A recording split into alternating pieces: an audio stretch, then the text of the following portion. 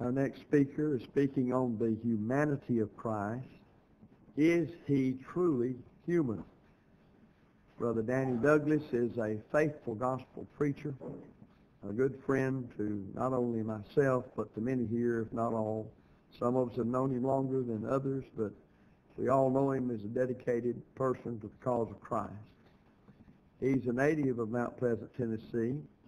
He's been preaching the gospel regularly since 1977. He served churches of Christ in Elizabethtown, Kentucky, and Gallipolis, Ohio, Lawrenceburg, Mount Pleasant, Columbia, Ardmore, and Dresden, Tennessee, and Floyd, Chesapeake, and Portsmouth, Virginia. He's done full-time mission work in the Ukraine and the United Kingdom, and it was in the United Kingdom now quite a while ago that we ran across Danny and have considered that a good meeting. I hope he has, and we love him dearly. He has worked in public education for a long time, served as a teacher, a principal, served as a college instructor, and he's preached over the radio, and he is the editor of a paper, Standing Fast, and he's one of the teachers in Truth Bible Institute.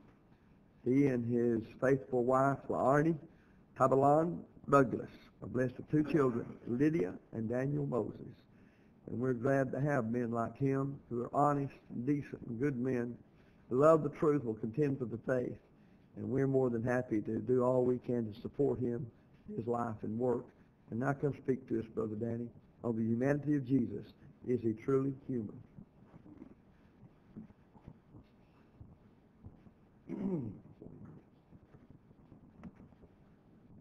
Thank you, Brother Brown. It's indeed a privilege to be back at Spring again. Thankful for the privilege to be one of the speakers for these other great and godly people. Appreciate the faithful elders here, and Brother Brown, a faithful and sound preacher of the gospel. I'm thankful for the Lord's Church at Spring and all that she stands for and does in the brotherhood and in the kingdom. I'd also like to say thank you to the ladies for all these good meals and for those who provide transportation to and from the airport.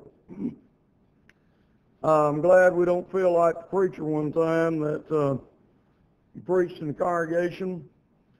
One Sunday morning, the family invited him to come home with them, and they were sitting at the dinner table, and little Johnny said, "Dad, would you please pass the old goat?" And the mother said, "Son, you know we don't eat goat at this house." And he said, "Well, this morning before Sunday school, I heard you say, let's go ahead and have the old goat this Sunday and get it over with." So I believe we can all say this week that we don't feel like we've been treated like an old goat. We appreciate everything. Tonight we have a great subject, the humanity of Christ. Did Christ become truly human? And what did this involve? And is he truly human now? And what does that mean to us? Jesus Christ is referred to as the Son of Man. This was the designation that he used to indicate his humanity. For the Son of Man, he said, is come to seek and to save that which was lost, Luke 19:10. Our Lord used that expression of himself in over 80 instances in the New Testament as the Son of Man. The appellation for his divinity is the expression, the Son of God. 1 Timothy 3:16 said that God was manifest in the flesh. Christ is mentioned as one of the Godhead three in Matthew 28:19 of the Great Commission. Go ye therefore and teach all nations, baptizing them in the name of the Father and of the Son and of the Holy Ghost. The one who's to be born of the Virgin Mary, Jesus, because he is our Savior, will be Emmanuel, which means God with us, in the fulfillment of Isaiah's prophecy of Isaiah 7:14. And we read of this in Matthew 1:21-23. He was miraculously conceived in the Virgin, as the angel of the Lord said to Joseph. For that which is conceived in her is of the Holy Ghost. Matthew 1:20.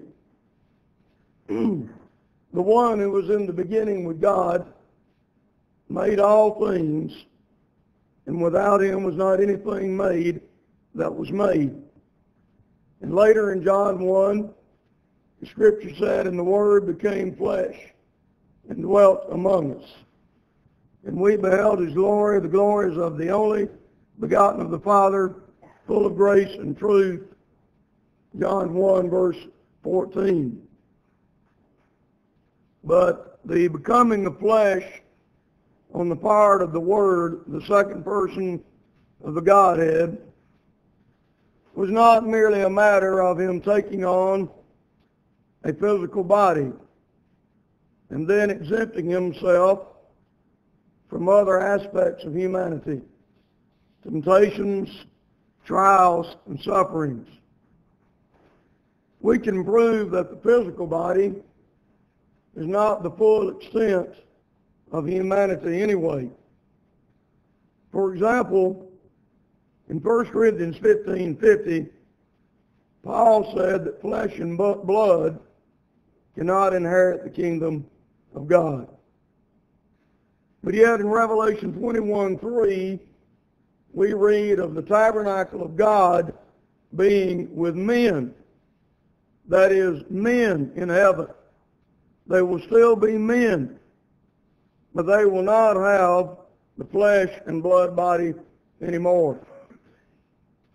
In Hebrews 2 and verse 16, wherefore in all things it behooved him to be made like unto his brethren. In all things. Milligan says in his commentary, that means all things essential to perfect humanity.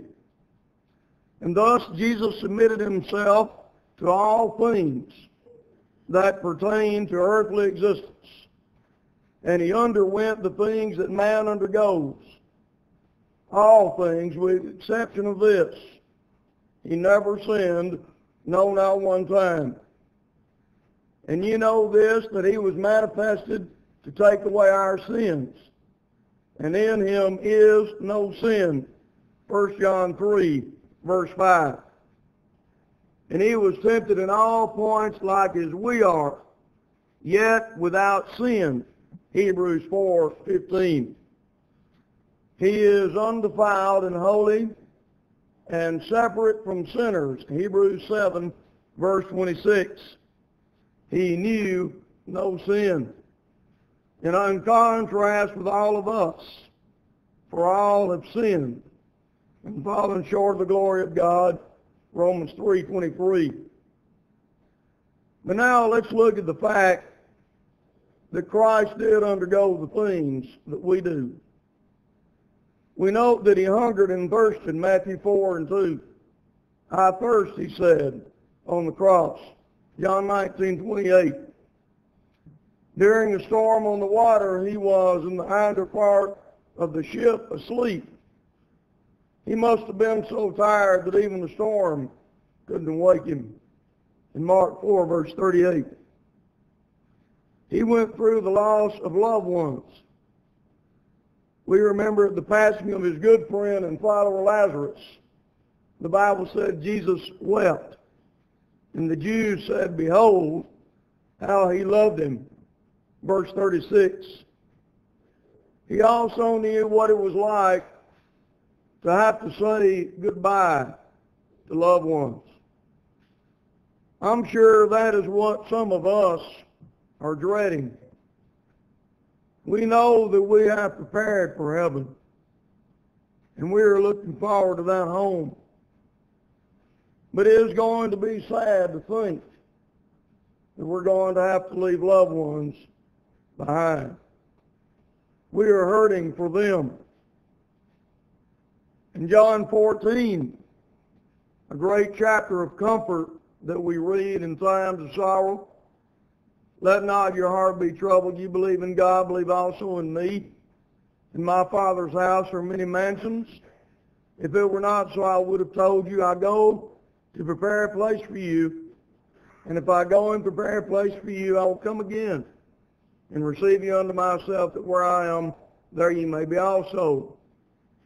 This was said following at the end of John 13, the news to his disciples, when he said to them that where I am going, you cannot follow me now.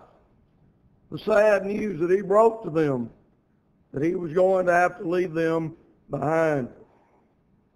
And then, of course, that very touching scene at the cross, when there stood by his mother and the other women and the disciple whom he loved, and he committed the care of his mother to the disciple whom he loved.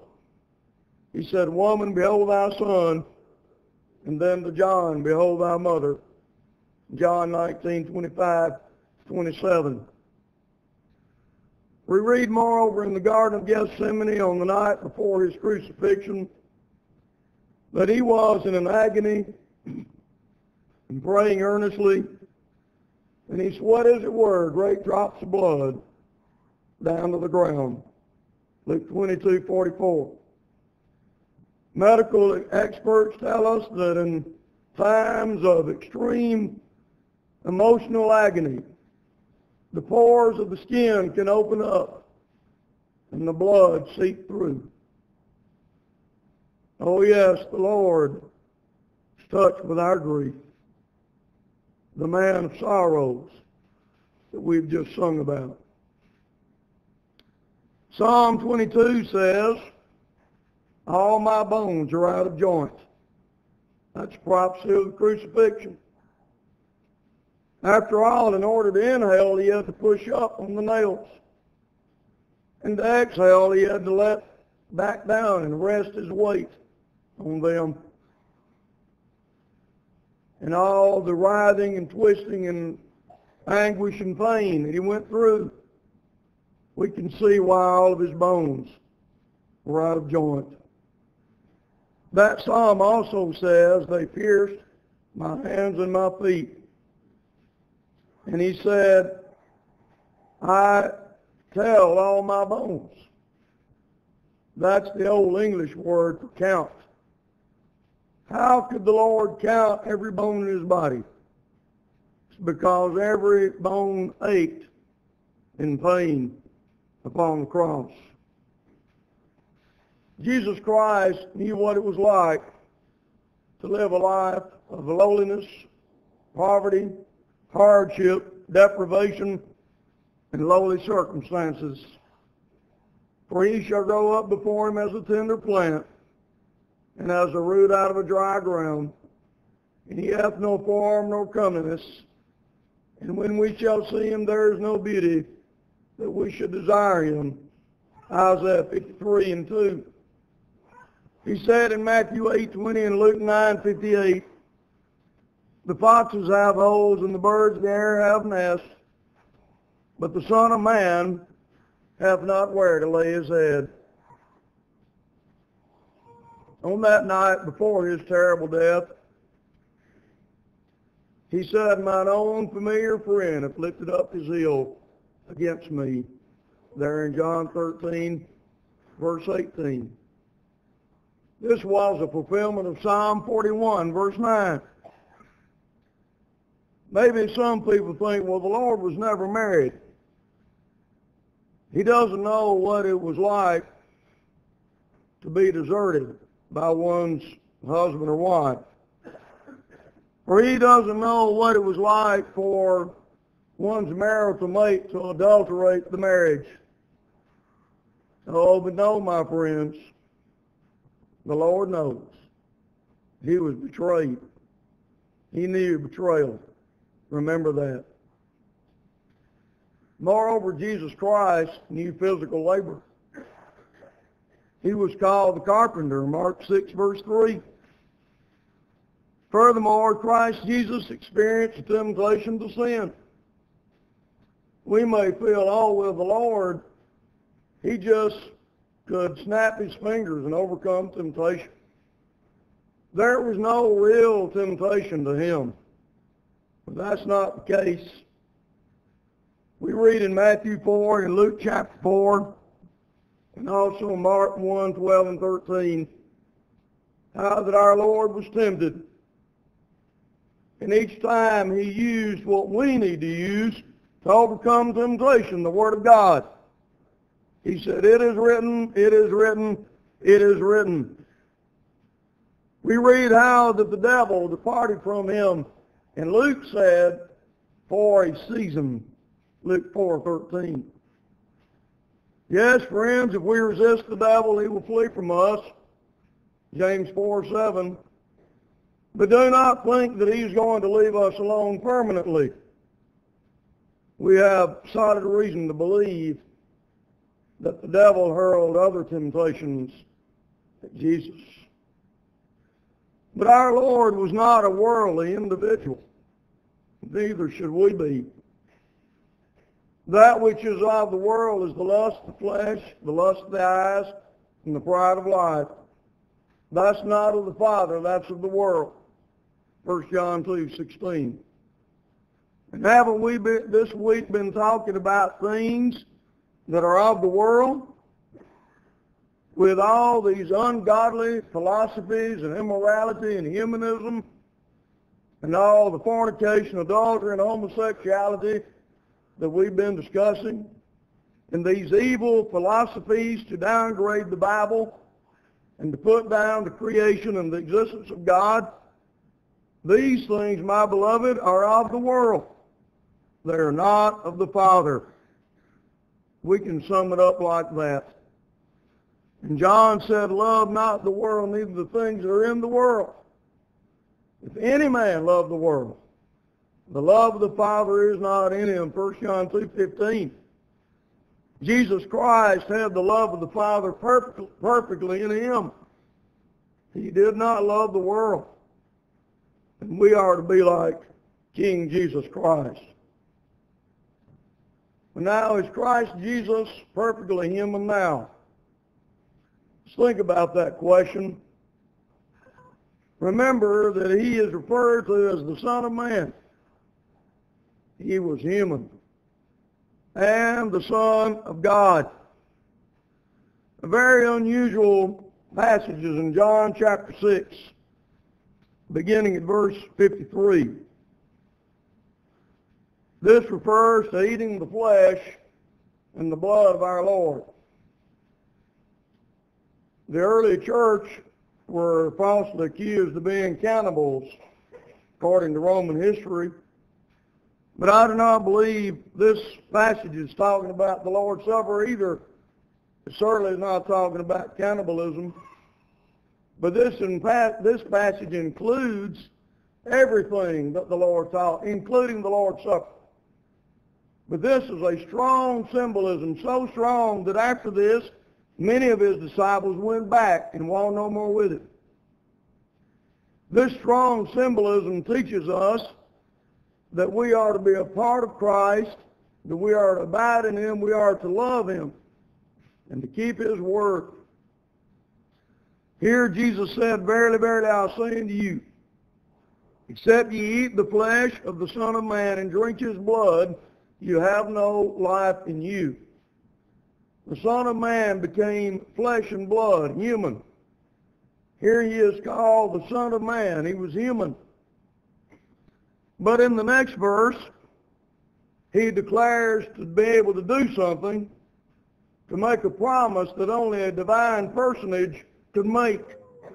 When he said, "Whoso eateth my flesh and drinketh my blood hath eternal life, and I will raise him up at the last day." Only God could do that.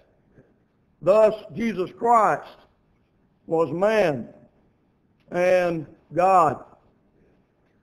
In 1 Timothy chapter 2, verses 5 and 6, "For there is one God and one mediator between God and men, the man Christ Jesus, who gave himself a ransom for all to be testified in due time." Paul wrote this after the beginning of the church, after the announcement of Peter, Therefore, being by the right hand of God exalted, and having received of the Father the promise of the Holy Ghost, he hath shed forth this which you now see and hear. This was after the coronation of Christ, after he had sat down on the right hand of the Majesty on high, Hebrews 1 and 3. After he had fulfilled the prophecy of Zechariah 6, 12, and 13, as the builder of the Lord's house, as a priest on his own throne, after Jesus Christ took that throne and became our great high priest and built the church, at this point, Paul says in present tense, there is one God and one mediator between God and men, the man Christ Jesus. He's the man Christ Jesus right now, as well as God. Brother J.W. Shepherd of the Gospel Advocate Commentaries makes this statement. The statement that there is one God and one mediator also between God and men, himself man, Christ Jesus, is in the present tense when Paul wrote, he was still a man. He did not leave his godhood above when he came down to earth and became a man, so he did not leave his manhood on earth when he ascended to heaven. In heaven today, the man Christ Jesus officiates as mediator on our behalf. Realizing this, let us rejoice and give renewed diligence to make our calling and election sure. Now, Brother Ken Chumley spoke this afternoon. Brother Ken, a good brother and friend and Englishman. Over in Liverpool, England, many years ago, there was the old sailor's house.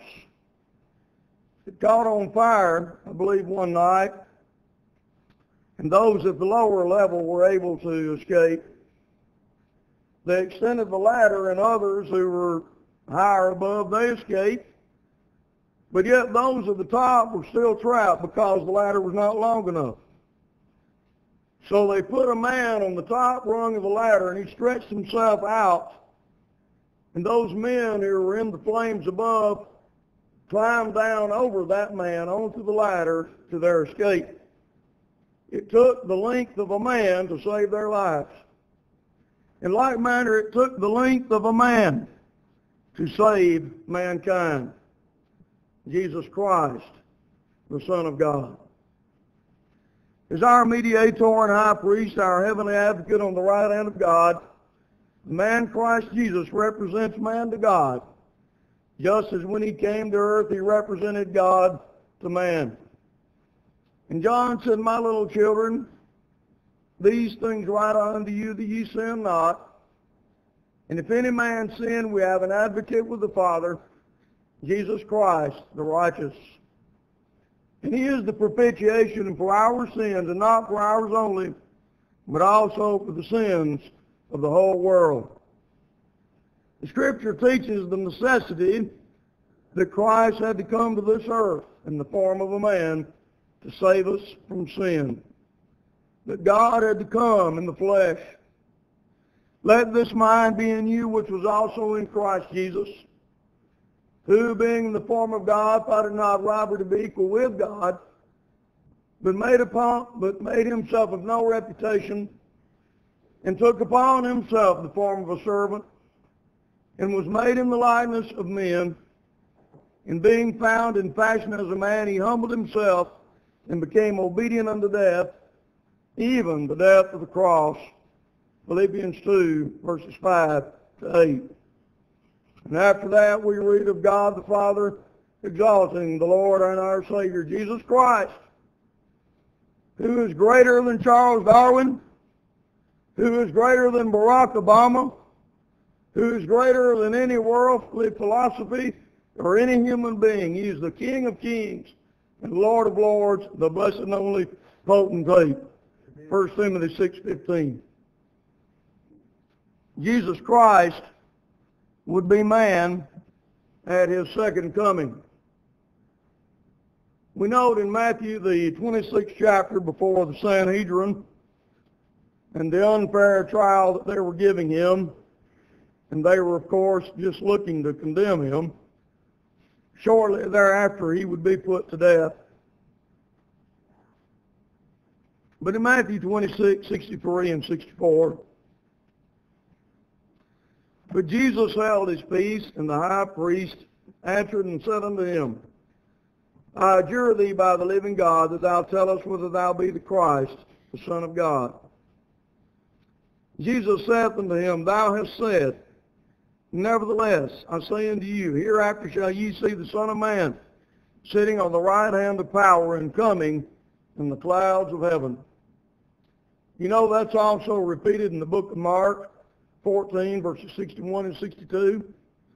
And you know the right hand of power means the right hand of God. Luke indicates that to us in this parallel that he gave in Luke 22, verse 69.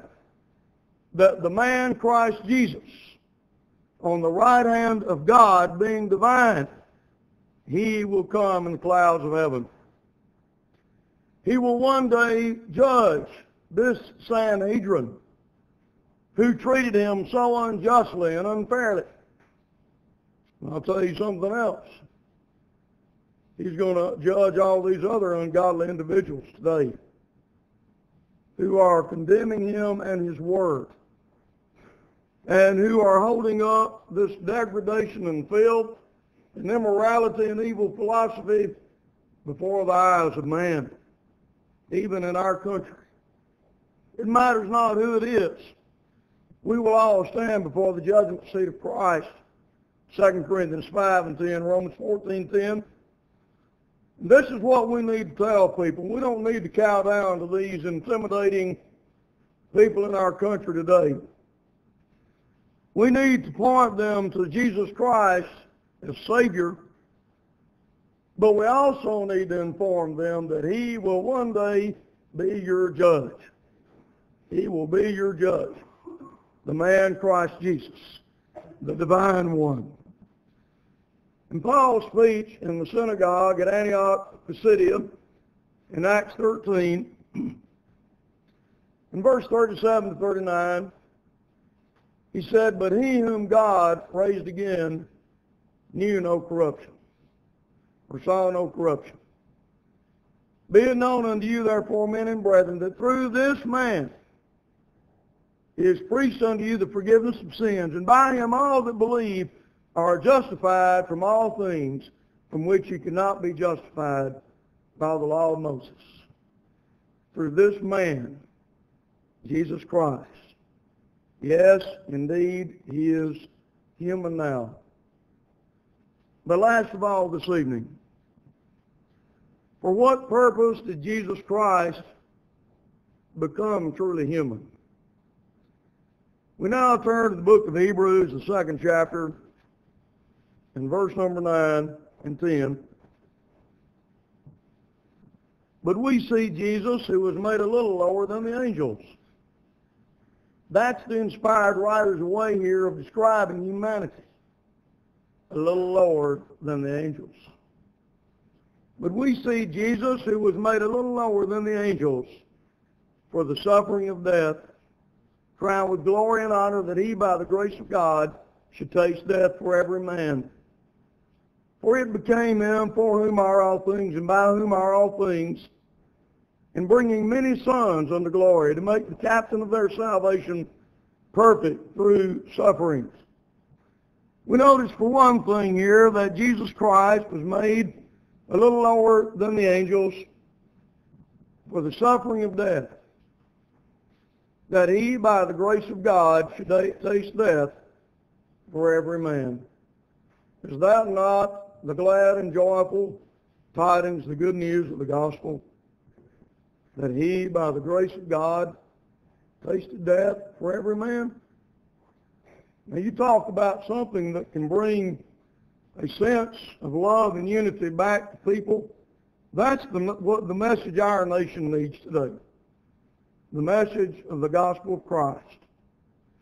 That no matter who we are, or what race or color or nationality or social status or financial class or educational level, that Jesus Christ, by the grace of God, tasted death for every man.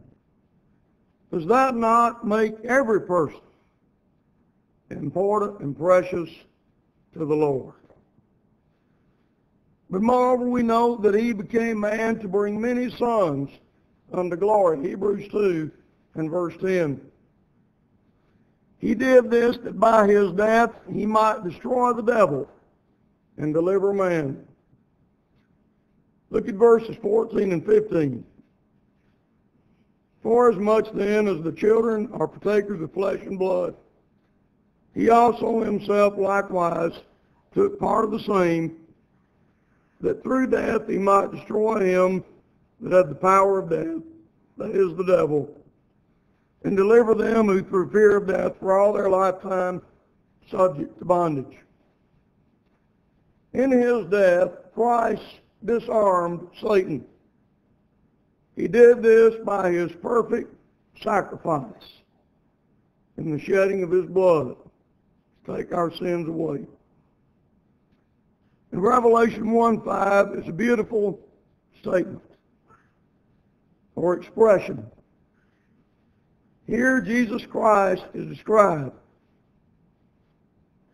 as him that loved us and washed us from our sins in his own blood. But you see, dear friends, he had to become human in order for that to take place, in order to shed his blood for us, to offer his body a perfect sacrifice upon the cross. In Hebrews, the 10th chapter, verses 19 and 20, before we read that, you remember in the Matthew 27, around about verse 51, when Jesus died, what happened in the temple? The veil separating the holy place from the most holy place was rent in twain, from the top to the bottom. This represented to man that because of Christ's sacrifice, there would be no more separation. Man would be able to go into the presence of God, which would have been absolutely impossible had Christ not offered himself on the cross. Now bear this in mind as we read Hebrews 10, beginning at verse 19.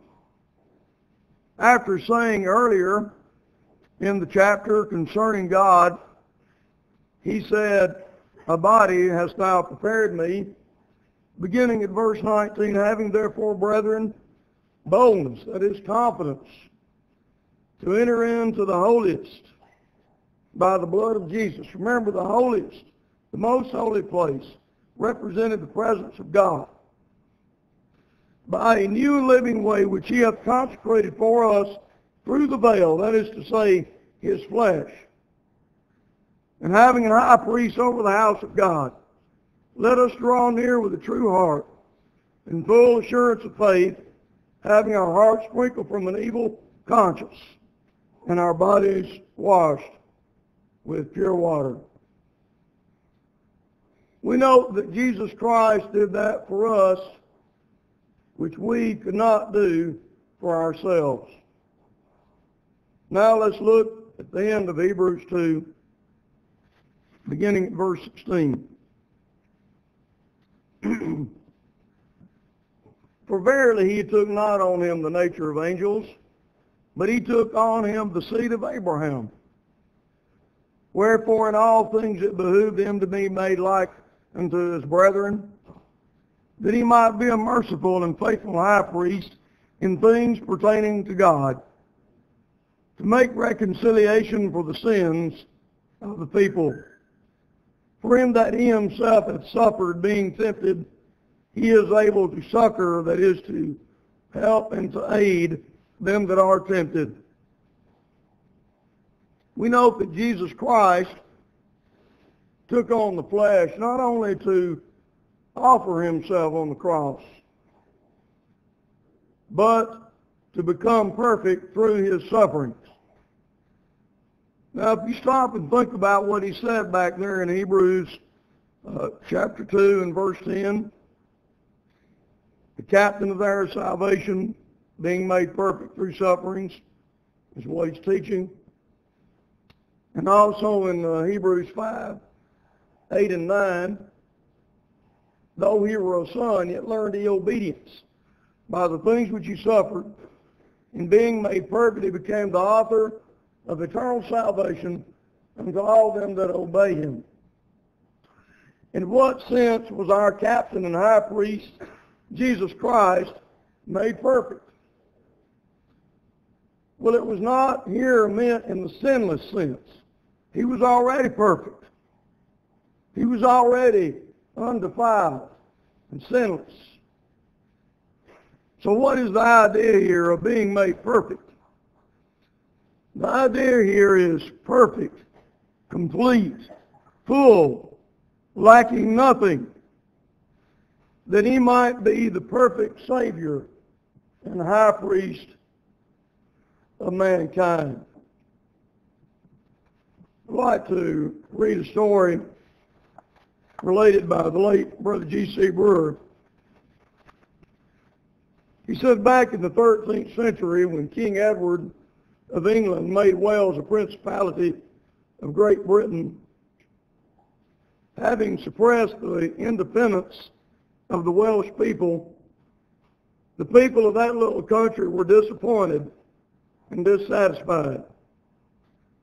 They felt that they would not receive proper consideration from the government, that they would not be properly represented at the throne. In order to placate these people, King Edward had his wife, Queen Eleanor, who was expecting an heir, to leave the palace and the throne of England and to journey down into Wales that the prince might be born there. Accordingly, Prince Edward was born in the newly built castle of Carnarvon and presented by his royal father to the Welsh people as the Prince of Wales. Then these people could rejoice in the fact that the heir to the throne and later the king on the throne was a native of their country, hence one of their citizens and brethren.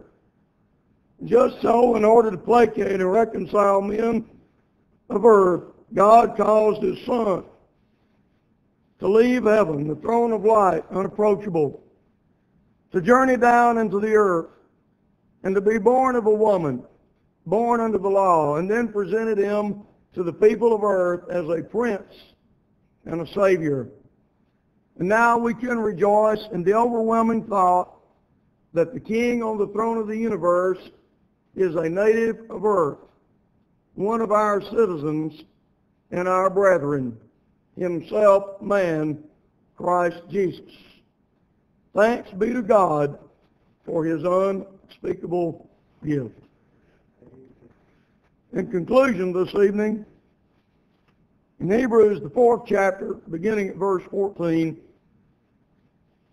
seeing then that we have a great high priest that is passed into the heavens, Jesus, the Son of God, let us hold fast our profession. For we have not an high priest which cannot be touched with the feeling of our infirmities, but was in all points tempted like as we are, yet without sin. Let us therefore, that is, for this reason, let us therefore come boldly unto the throne of grace, that we may obtain mercy and find grace to help in time of need. Jesus Christ is in touch with the feeling of our infirmities. This word here, being touched with the feeling of our infirmities, the verb sympatheo, means A, to be affected with the same feeling as another, to sympathize with, or B, in reference to the wretched, to feel for, have compassion on, Hebrews 4:15, end of quote by Thayer. As we close this evening, what a blessing that the fully divine Christ became truly human and retains that humanity in common with us today. And thus we have an heavenly advocate and mediator and high priest on the right hand of God in our behalf. Blessed be the God and Father of our Lord Jesus Christ, who hath blessed us with all spiritual blessings in heavenly places in Christ. Ephesians 1:3. Thank you.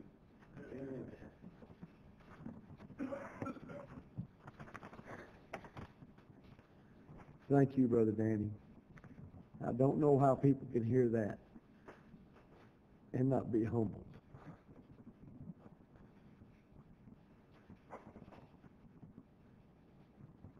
We'll stand dismissed.